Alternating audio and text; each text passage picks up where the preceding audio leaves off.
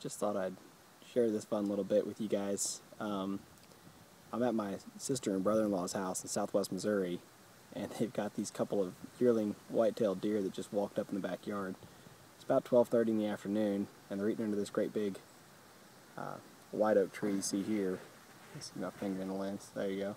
This big white oak tree here drops these great big acorns, so they come up and graze underneath it. But as lame as this is, I found it rather fascinating. I mean, I grew up in the country and see deer all the time. It's no big deal to me, but of course all the little kids inside are having a blast with it, staring out the windows looking at them. So I went ahead and snuck out here and walked around the corner of the house, and you can see they're both staring at me right now. They know I'm here, but they're just not threatened by me. I'm not sure why. I'm standing downwind, so they can't smell me.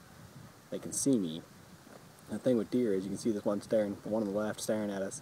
She's got her ears tuned right in, so she's listening, and they can hear very well, but they can only see movement. So if you're standing really still, they can't see you very well, but they can see movement very well. So since I'm standing as still as possible, leaned up against the house, she's really not threatened, and they're just standing there eating away. They actually did already see me once. I stepped out in the open, and they stood there, and the one on the right, she spotted me. She stomped a couple times, but I just backed up real slow and then went on about my business. Oh, she's getting a little spooked there, isn't she?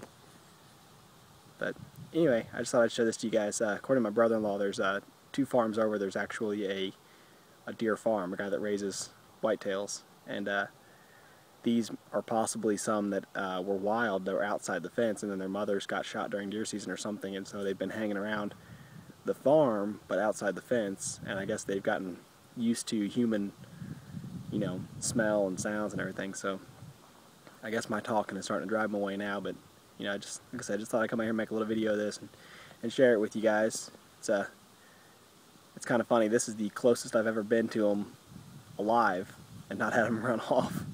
But just thought it was kind of fun. I guess the other closest I've ever been was I was sitting in my deer stand and had a couple jump the fence under my stand, but then, well, I was hunting, and so the next morning they were no more. So you can see there's one standing. She's still over here.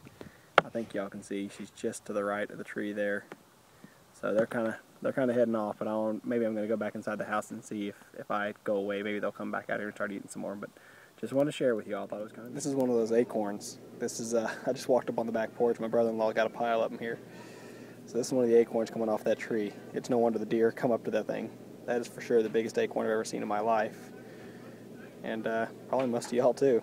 It looks like a chestnut or something, but anyway, yeah, perfectly understandable why the deer want to come up to that tree.